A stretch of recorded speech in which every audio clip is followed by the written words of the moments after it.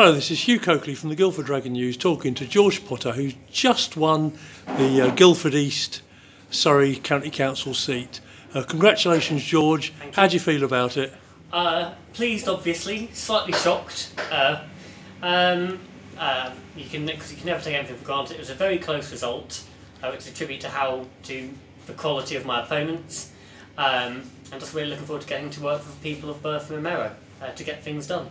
All right. Is it Liberal Democrats have done well in the Guildford division? Yeah, I think we can be pretty pleased with results today. Of course, we're still waiting on the borough by-election results. But at the county level, you know, I'm the second Lib Dem gain, and we've held all three of our existing seats with strong majority. So I think overall it shows that people are still keeping faith with the Lib Dems. What were the issues?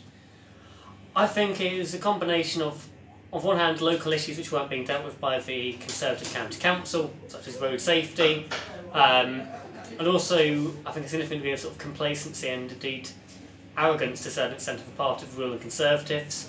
And I think people are fed up and felt it was time for change. I think they recognise that the Lib Dems are the best way forward for the people of Guildford.